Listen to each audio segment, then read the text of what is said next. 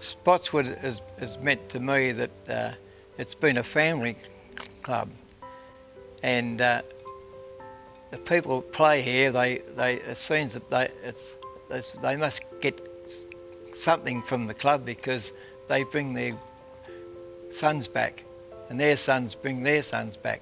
As far as the players go, they just keep coming back. They never forget their time at Spotswood.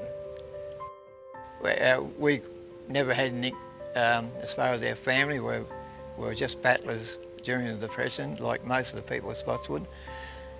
The shopkeepers and the people of Spotswood, well, they actually built this club.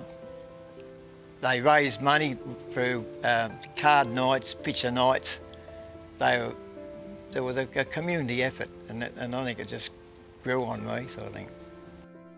As far as my father, it's sad that he never seen my brother and I play sport. He passed away when he was only in his early 40s.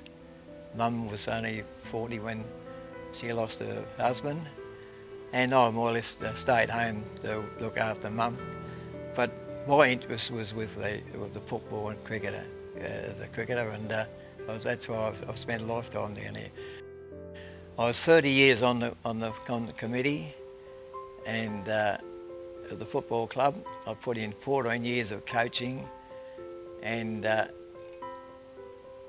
can boast of saying I've seen every A-grade premiership from 1933 to when they won these 3 flags in 2012, 13, that.